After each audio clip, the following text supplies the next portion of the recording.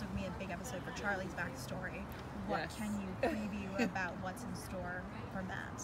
Oh man, well, the beginning of this season is all about these encores and these villains from hell, but as the season goes on, it becomes much more about Charlie's backstory and kind of uncoupling what she's been running from this whole time.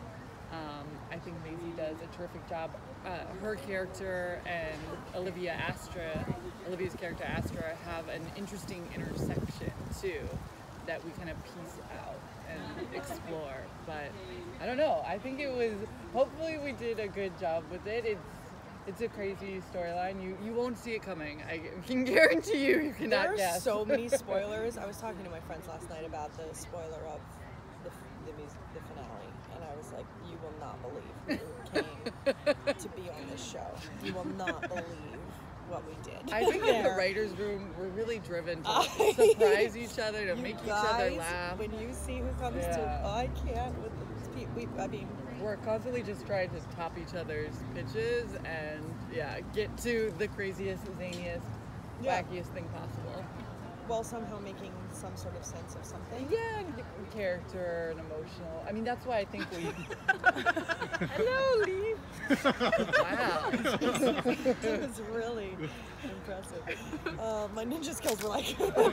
I got you!